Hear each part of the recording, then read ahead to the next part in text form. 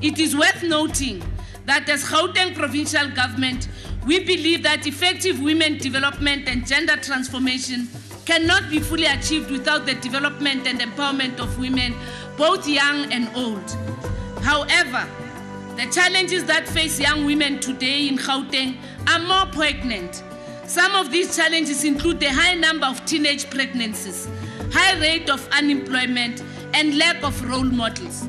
It should be a serious concern for all of us when young women fall pregnant in their teens and schooling age, because we know that they are likely to be subjected to undesirable consequences of teenage pregnancy. These consequences include the possibility of dropping out from school, possible rejection from the family and by society. At last, with her bravery, she resisted this man-made captivity.